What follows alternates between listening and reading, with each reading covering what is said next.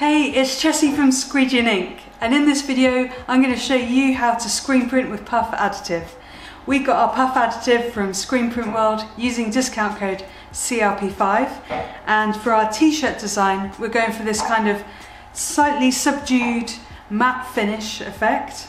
And then it wouldn't be a puff video unless I showed you how to get a really high thick puff on your design. So I'm going to talk to you about some variables and how to screen print a really nice high puff on your t-shirt designs.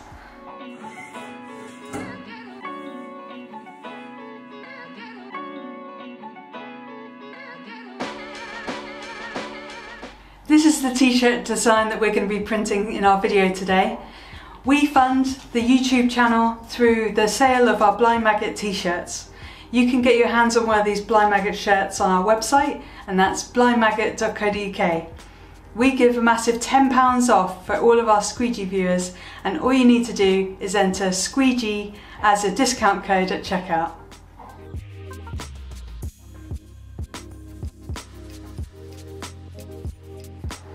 In order to screen print with puff plastisol ink, you're going to need a lower T mesh. That's in order to get lots of the particles and all the ink through onto the substrate. You need a lot of those down on the substrate so that it can actually have the chemical reaction and puff up, and those particles are quite large. So we don't want to sieve them out, so a 43T mesh is perfect for that. Now on the other end of the spectrum, we just wanted to show you how puffy you could make your puff ink.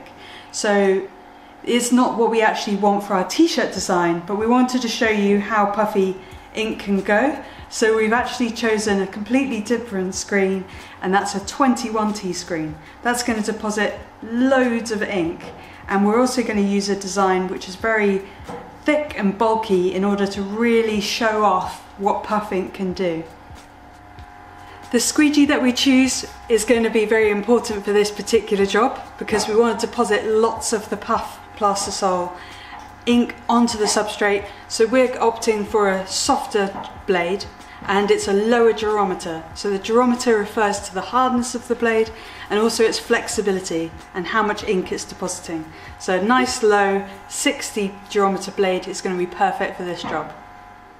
When it comes to curing our ink, we're going to be using the Big Buddy. This is a conveyor dryer, and it's going to allow the heat to really permeate through our ink and get it cured and puffed up. Today we're going to be using the Plastisol Puff Additive by Amex. It's probably good practice to keep within the same brand of ink. However, we're going to use the Spot On Plastisol ink as the majority of the ink that we're going to deposit onto the shirt. We're going to do it in a ratio of 20% of the additive to 80% of the Spot On Plastisol ink. And in order to get that ratio perfect, we're going to use a small digital scales. As this is Plastisol ink, we can treat it exactly the same as normal. So we're just going to use the Easy Way 701. That's going to clean up the Plastisol ink really nicely, as we can't use water to clean up this particular ink. The last thing you're going to need is a nice high quality garment. So this one in particular is 100% organic cotton, and it's got a good weight to it. And this is particularly important when printing with puff ink, because if you had a very thin garment, you would emphasize and exaggerate the puckering and that the puff additive is going to put onto your shirt.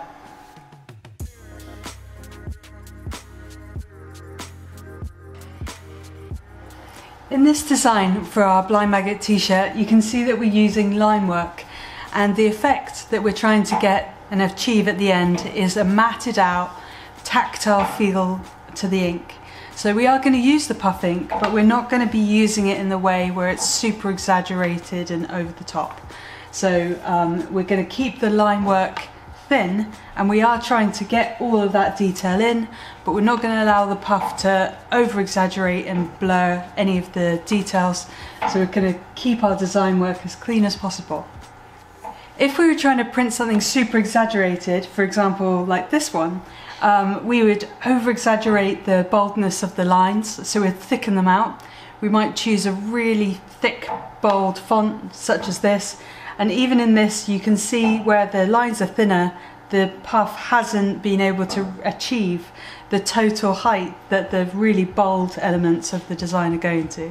So that's a really good example of, you can build into your artwork these thick lines and they're going to exaggerate that puff effect even more.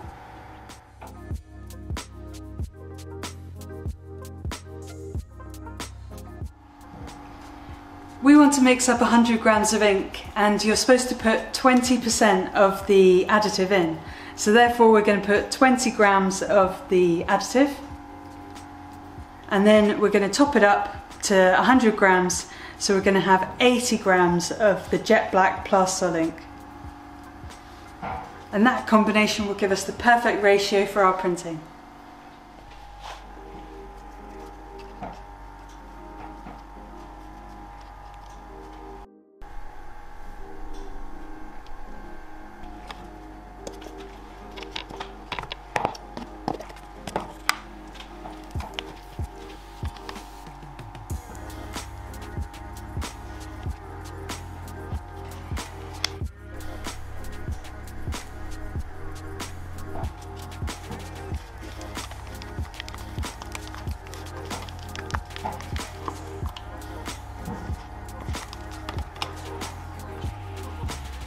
Something you might notice when you're printing with puff additive is that when it actually rises, the surface area of the ink expands, and that can lighten the colour that you first originally mixed. So that's something to consider. That might make printing specific Pantone references very difficult, but just have it in mind that the colour will lighten slightly. There are things that you can do to maintain a better colour. So if you're printing onto dark garments, you might want to put in a white underbase.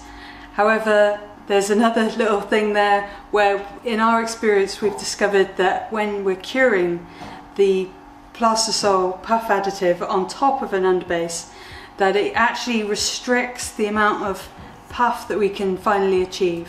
So it's kind of a compromise. If you want to keep and maintain the colour a little bit better, you can put the underbase under there, but just have in mind that it might restrict the overall height that your puff achieves.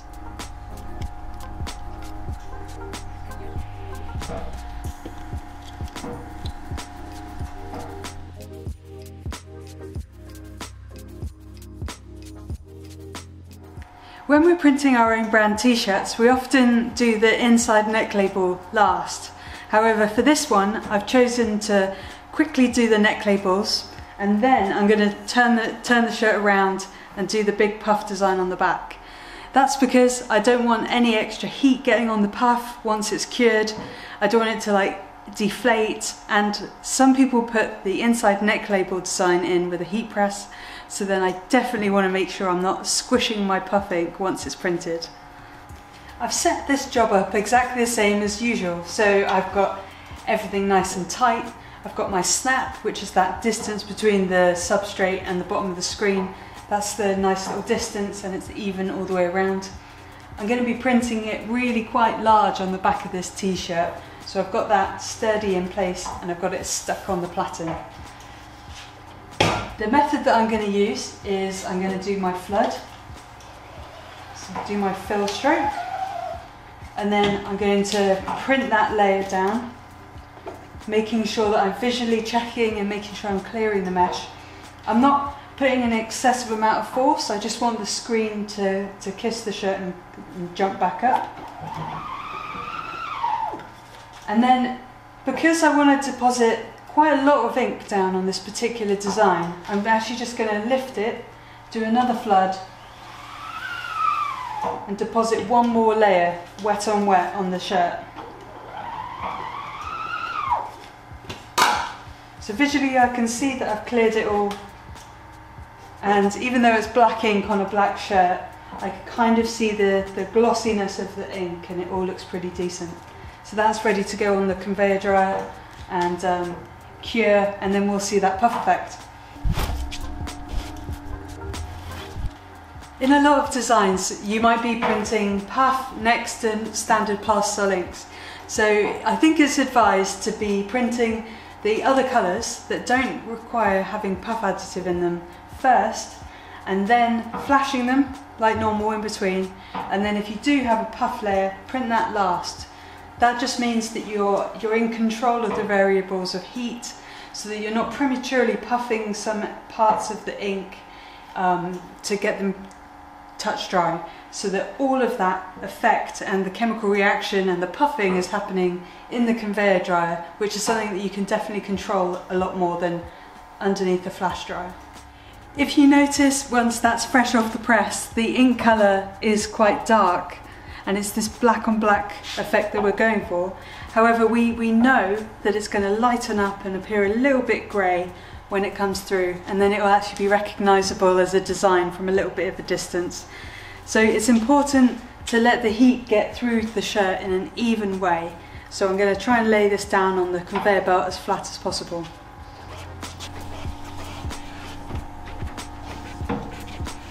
We're treating this design like all of our other plastisol printing ink. So we're going to use the conveyor dryer, which is the big buddy. We just feel like this is a really reliable bit of kit, and it just keeps everything super consistent down to the temperature reading coming off. You can dictate what the belt speed is, and it's just, once this is all set up and warm, we can keep the ink surface of the shirt consistent all the way through. And it's just been a brilliant bit of kit for us. We got ours from Screen Print World, and we used our discount code, which is CRP5, which gives you a good chunk of change off your purchases from Screen Print World, from your big kit like this and the cruiser, right the way down to your inks and squeegees.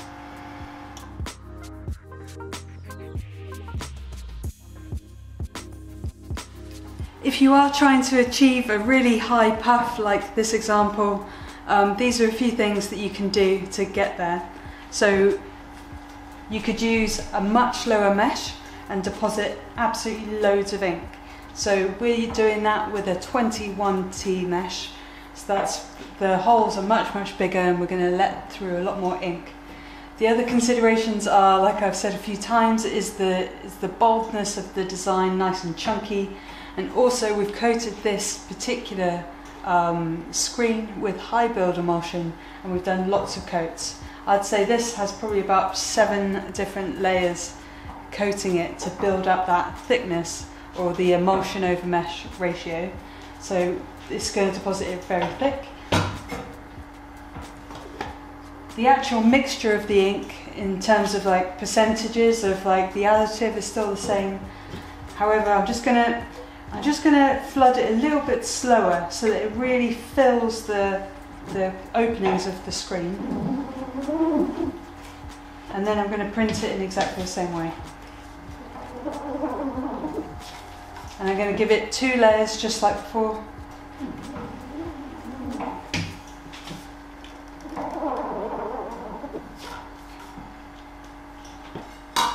And when that goes through the dryer, you're going to notice it's much taller than the standard screen, because it's depositing so much more ink down.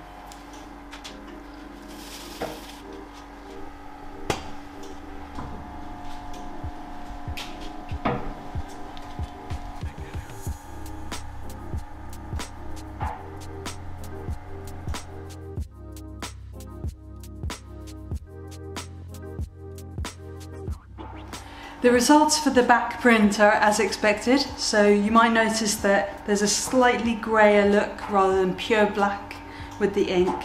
That's expected, and also it's got that really nice tactile finish, but it's not ridiculously high puff.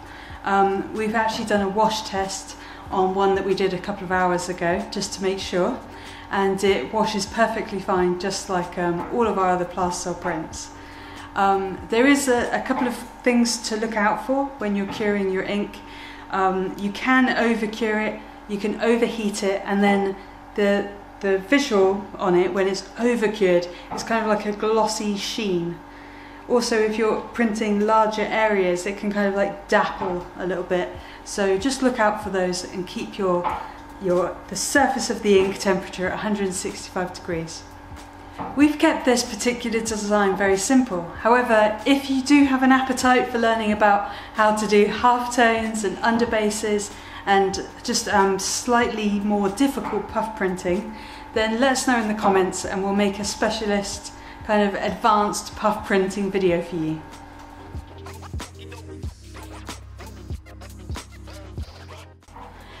I hope you've enjoyed this video, and please don't forget to subscribe so you get notified of our next video. Ask any questions in the comments below, including if you'd like to see any more in-depth videos on puff printing. And remember, you can pick up these shirts on the Blind Maggot website, and you can get a massive £10 off if you use the discount code SQUEEGEE at checkout. Also remember that pretty much everything that we've used in the video today can be purchased from the Screen Print World in the UK, and you can use our special discount code, which is CRP5, to get some money off for your studio.